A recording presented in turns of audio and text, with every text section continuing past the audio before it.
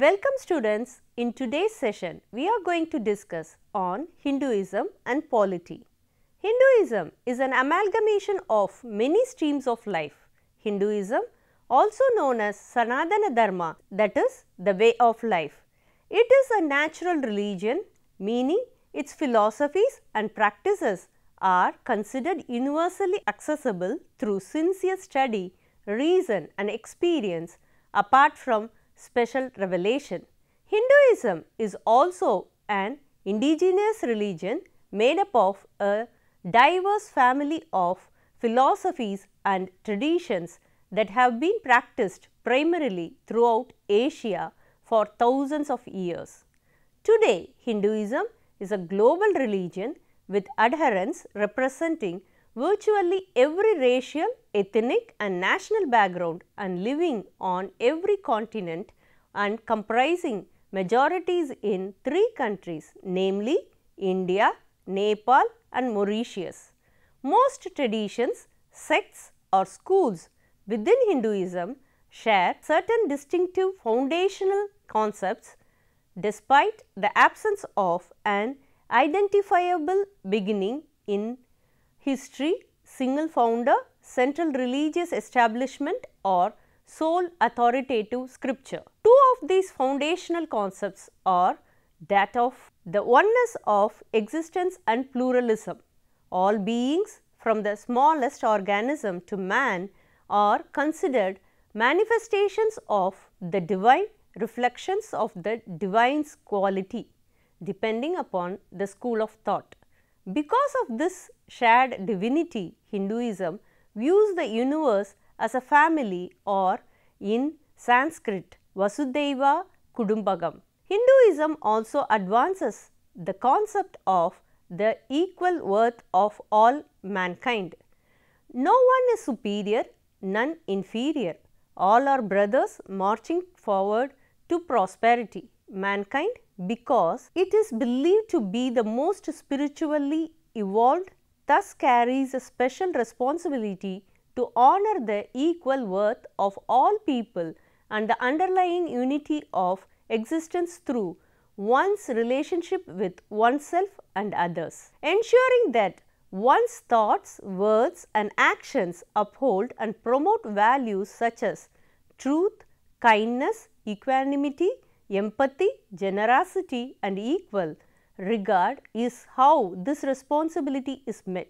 The popularly recited Hindu invocation demonstrates this concern for universal kingship and well-being. The meaning of that verse is, may all beings be happy, may all beings be healthy, may all beings experience prosperity, may none in the world suffer.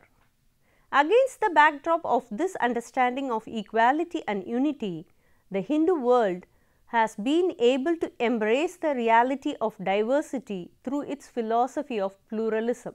Every being, with their varying likes and dislikes, their unique personalities and their different cultures, not only connect with one another in their own unique ways, but connect with the divine in their own individual ways. It is also clear that for centuries in Southeast Asia, it has been this Hindu brand of absolute pluralism which has proved the ideal environment for peaceful coexistence and prosperity for at least 8 major religions, including Hinduism, Buddhism, Judaism, Christianity, Islam, Sikhism, Jainism and Zoroastrianism.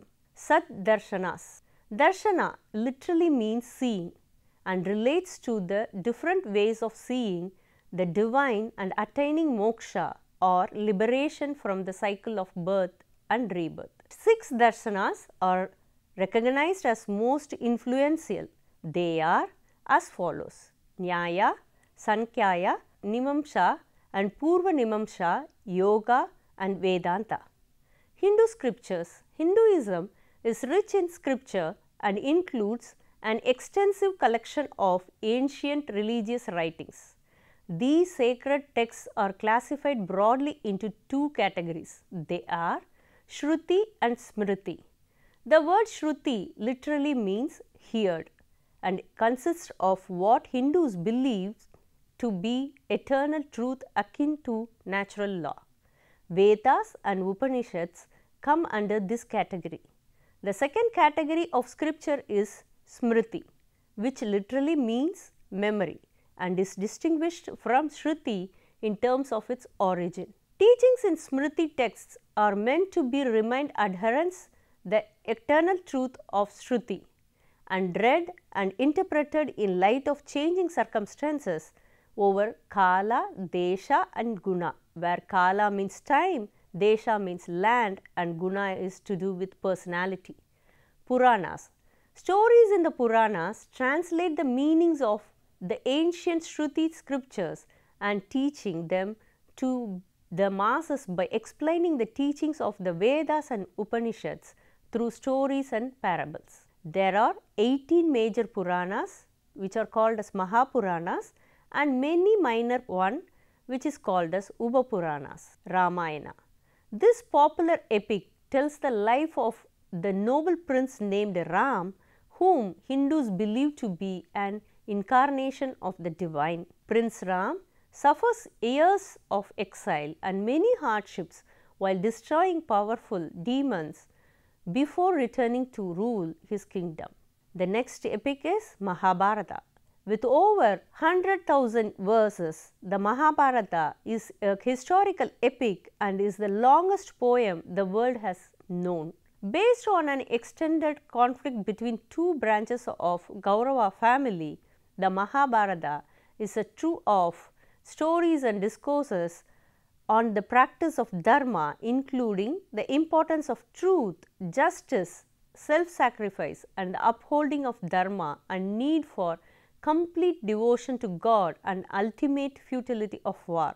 The next one is Bhagavad Gita. The Bhagavad Gita is a primary scripture for Hindus, although it is a tiny part of the Mahabharata and technically classed as a Smriti text. It is traditionally accorded the rank of an Upanishad. It is meant to help one understand that upholding dharma can be challenging, especially in situations where there is not a clear right or wrong. Now we can see mystic Hindu theology. Hinduism developed at least over 5,000 years ago in the Indus Valley of India, the largest civilization in the ancient world. Hindus consider the Hindu tradition as having no identifiable beginning or end. The Vedas, one of the Hinduism's primary religious texts, means knowledge in the Sanskrit language and were preserved through a rigorous oral tradition for thousands of years before being written down. They present key Hindu teachings through hymns on the divine forces of nature. Hindu philosophy was further developed in the Upanishads, restated in story form in the Puranas, the Ramayana and the Mahabharata, and through countless life stories, devotional poetry and commentaries by learned sages. Hinduism, Buddhism, Jainism and Sikhism are often referred to as the Dharma traditions of Indic traditions. The Dharma traditions share many concepts such as Dharma, Karma, Samsara and Moksha, though each religion understands and interprets them differently. Over many centuries, Hinduism's pluralistic ethos was reflected through India's embrace of other religious groups such as Jews, Christians and Zoroastrians when they were persecuted elsewhere. Now we can see the basic Hindu principles. Brahman is understood as the cause of creation, its preservation and its dissolution. In Hindu lore, these three functions of creation, sustenance and dissolution are often depicted to be the work of what is commonly referred to as the Hindu trinity of Brahma, Vishnu and Shiva respectively. Within Hinduism, there is a broad spectrum of understandings about the nature of Brahman. Most Hindus understand the soul, Atman, to be eternal.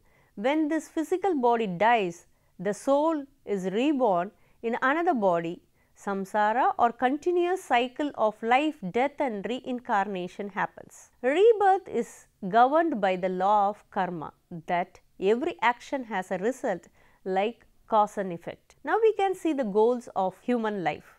Human life is understood to have 4 goals. First one is dharma, a mode of conduct most conducive to spiritual advancement.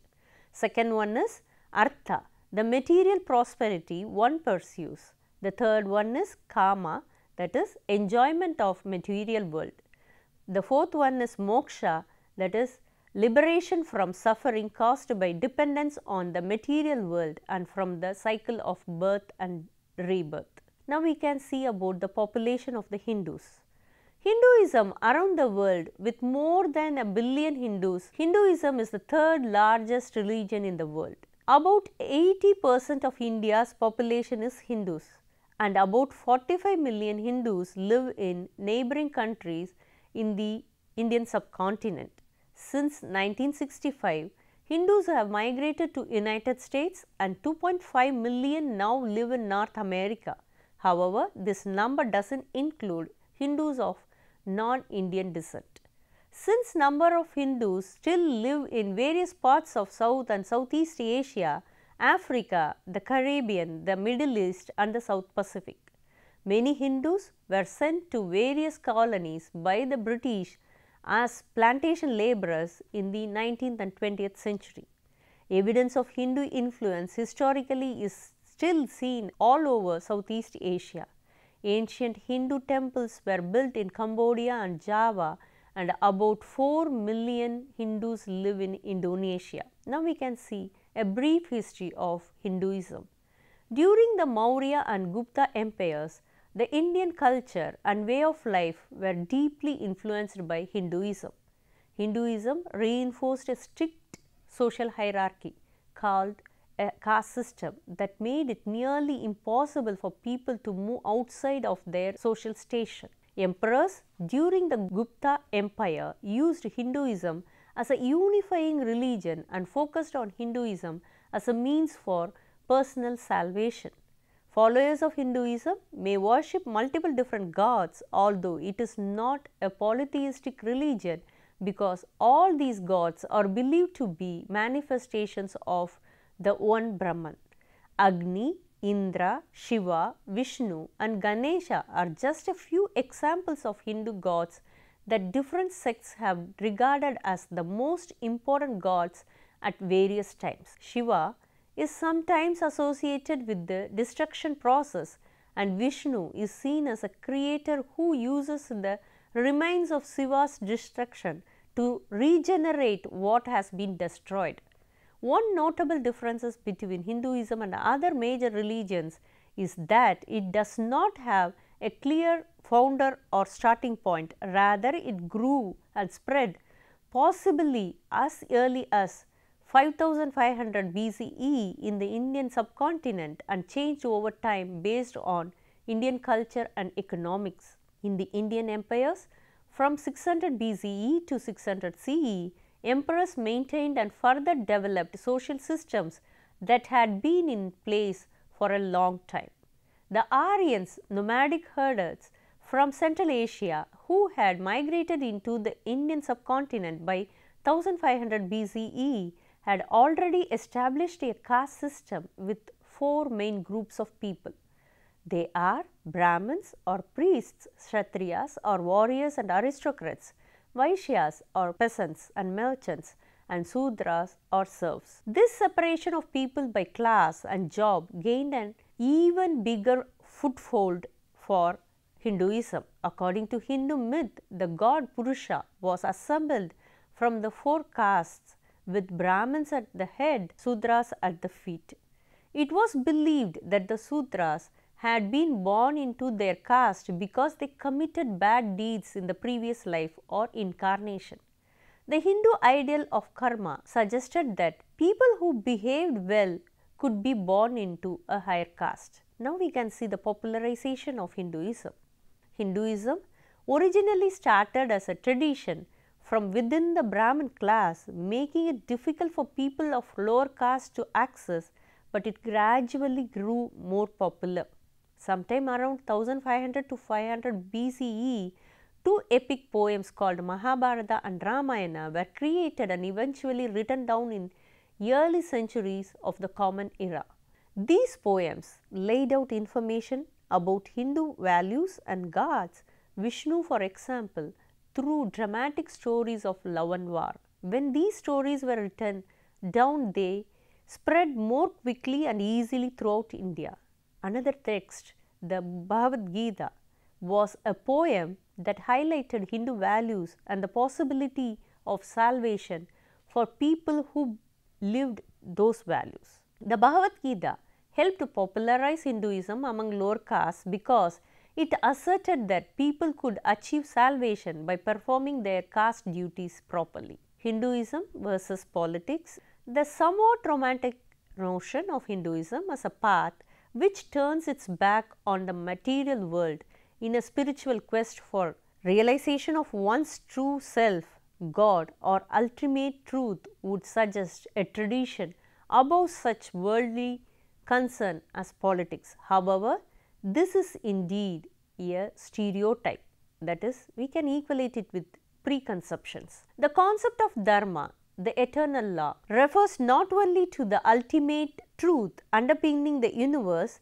but also to the order and harmony that ought to reflect this reality in the realm of human mortality and society. Thus, it is not a contradiction that Sarvapalli Radhakrishnan, the philosopher, whom as an Advaitin upheld the one ultimate reality of Brahman, could also stress the need for ethical action in the relative reality of the social and political world, and became the first vice president during the period of 1952 to 62 and the second president during the period of 1962 to 65 of India instead of an ascetic renouncer.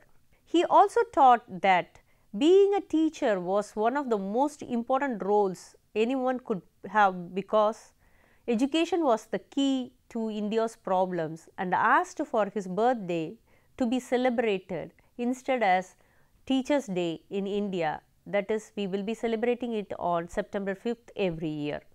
In earlier times, the role of kings and the Kshatriya Varna class of rulers and warriors more generally was vital, since only they could ensure the security of the people and establish order in society and thereby uphold dharma. Sacred texts may have a social and political resonance, such as the moral teachings of the Dharma Shastra that in the laws of Manu includes a section on Raja Dharma, that is the duty of the king. The king is counselled to cultivate virtue and avoid vice, and reminded that to protect the people is the calling of the Kshatriya. He is informed that in military matters some methods are unacceptable, such as the use of concealed or poisoned weapons, and that enemies should not be attacked if injured or disarmed. Memorably, he is urged to plan with the patience of a heron and fight like a lion and a wolf if necessary, retreating with the speed of a hare.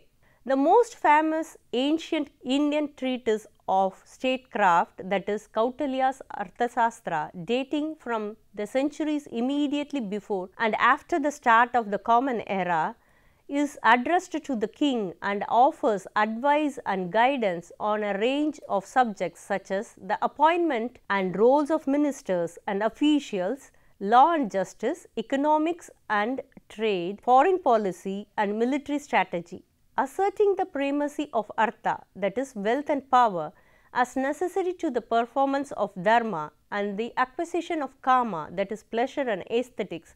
Opinions are sharply divided on the moral quality of the work, and it is perhaps best understood as realistic or pragmatic in approach. While the political landscape of the text has long ceased to exist, not least under Mughal rule, its very existence can be taken as evidence that India did not lack for political theory, as was something claimed in defense of British imperialism. Religion has been an important factor in more recent Indian politics. The British as the India's imperial rulers saw religion as the foundation of Indian society and religious affiliation as a basic variable in the government and administration of the subcontinent. This had the effect on creating great emphasis on Hindus, Muslims and Sikhs as separate, exclusive religious communities with potentially competing interests, for the argument that colonialism created the very concept of Indian religions in the Western sense. The sense of socially exclusive groups with strong external boundaries, essentialized characteristics and competing interests led to the formation of religion-based political parties such as the Hindu Mahasabhas, then the Muslim Leagues. For Sikhs, it is Shiromani Akali Dal. Political parties with distinct religious constituencies and programs have continued to feature in independent India, with the resurgence in the Hindu radical right in recent decades. Gandhi, who attempted to promote Hindu-Muslim unity as well as non-violent resistance as the way to persuade the British to leave India, his use of Hindu symbols and ideals, adopting the appearance of a traditional Hindu holy man and invoking Ram Rajya as a state of perfection inaugurated by Rama's divine kingship, won much popular support among Hindus. This, however, differentiated him from his colleagues like Jawaharlal Nehru, later the first Prime Minister of India, whose socialist principles made him uncomfortable with Gandhi's outwardly religious appeal to the masses despite the close personal relationship of the two men. Other nationalists like Bal Gangadhar Tilak took a different approach. His appeal to Hindu practice and history, promotion of the Ganapati festival dedicated to Ganesha for political purposes, and championing of Shivaji, a 17th century Maratha ruler and hero of anti-Muslim resistance, as a role model, was intended to unite Hindus at the cost of community relations with Muslims and did not exclude violence in service of Swaraj, that is self-rule. Political struggles over independence led in the end of Gandhi failing to prevent partition, the division of British India into two countries, India and Pakistan, which involved extreme communal violence. Though Gandhi was to meet his death at the hands of Nathuram Godse, a Hindu who, like other Hindu nationalists, believed that Gandhi had made too many concessions to Pakistan. That independent India is a secular state was made clear in the 1976 42nd Amendment to the Constitution, something that was implicit in the original 1950 Constitution's commitment to freedom of religion, equality, non-discrimination and protection of minorities. What was meant was not a non-religious or anti-religious position, but a version of secularism that accepts all religions as valid, that in fact owes much to the Hindu philosophy of Neo-Vedanta. However, Hindu nationalism has become more influential in recent decades. V.D. Savarkar, a major ideal of Hindu nationalism, put forward the hugely influential concept of Hindutva, that is Hinduness, in 1920s. Hindutva, in his view, was cultural, not religious in character, being based on a connection to India and common ethnicity.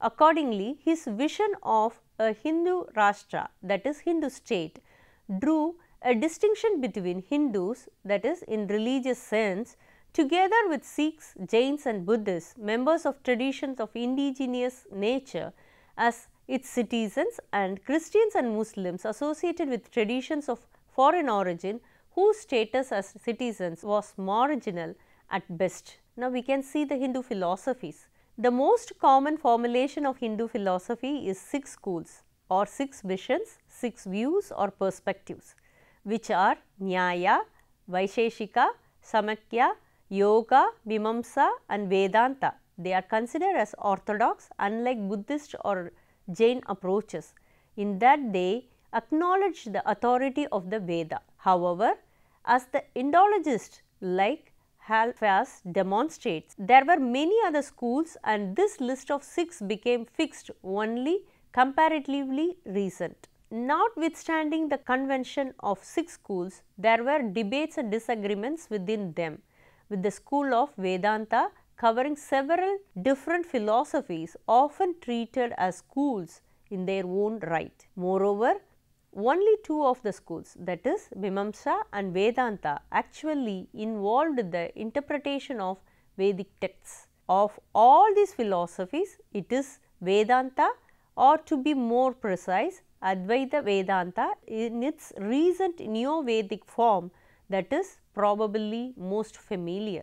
Advaita Vedanta, associated with the 8th-9th century thinkers like Shankara, gave a non-dual account of Vedanta, identifying the self, Atman, with ultimate reality, Brahman, at the higher level of truth and relegating the plurality of selves and physical objects to the lower level of truth. In the modern era, Advaita Vedanta was reworked by Vivekananda and popularized by Sarvapalli Radhakrishnan, typically involving an emphasis upon the empirical reality of the world and an appeal to the oneness of humanity that accorded greater significance to ethical action in the world rather than renunciation, monasticism and spiritual liberation. Neo-Vedanta promoted a positive image of Hinduism as tolerant and inclusive,